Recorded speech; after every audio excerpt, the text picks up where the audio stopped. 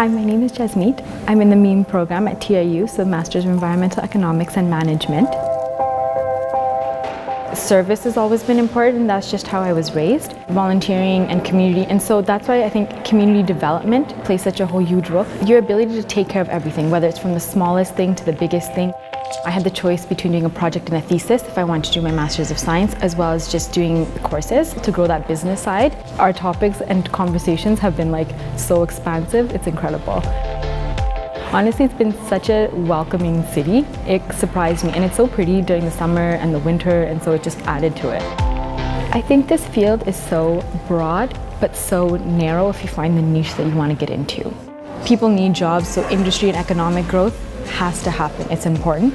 But taking care of our outside environment, that's all important, and it's all connected in that sense. I think that's what it is, and that's what brought me to TRU and MEEM.